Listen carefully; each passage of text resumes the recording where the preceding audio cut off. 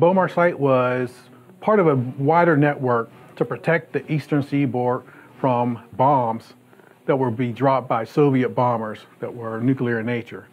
And the Bomarc site was the first ground-to-air missile site and had the longest range. So these were new missiles that were produced by the Boeing and the University of Michigan Research Center, which is why it's called Bomarc. And they collaborated to create these missiles to defend us, basically, from nuclear attack.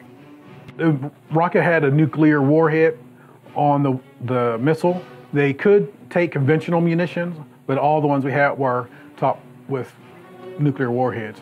And the idea is that it would explode in the air, so really you don't have to be right on target to hit the airplane. If a nuclear bomb goes off, it's going to take out the plane and hopefully some of the others that were flying around with it. The first tests were done down in Florida, I believe, and they were able to successfully intercept test aircraft, and that's what gave them the permission to go ahead.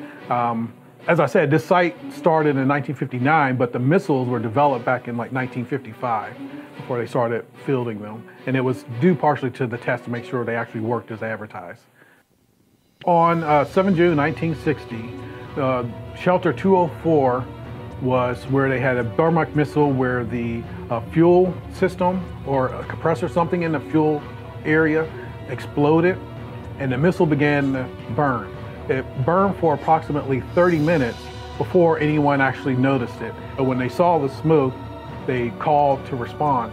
And it took them a few minutes, obviously, even though they had their own fire service to get there. But the missile was pretty much destroyed after the 30 minutes of burning. And it took them another 15 minutes to actually put out the fire. And so 45 minutes total to control everything.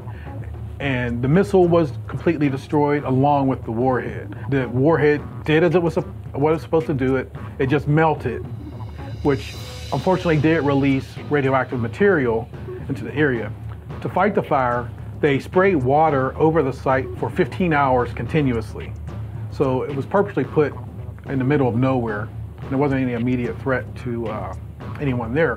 But the remediation actions were to spray paint over all the areas inside and outside around the shelter, and they poured concrete over that apron where the building was at. It was pretty much contained right away. If anything, what this incident did was prove that the military was taking measures to keep people safe. Nuclear weapons were a big deal then as now, but it showed that even in an event where you had a fire burn up a missile with a nuclear warhead, they were able to contain it. And that gave people a lot of trust that we know what we're doing with the weapons. We have the right people in place to take care of us, and they're not going to put us in harm.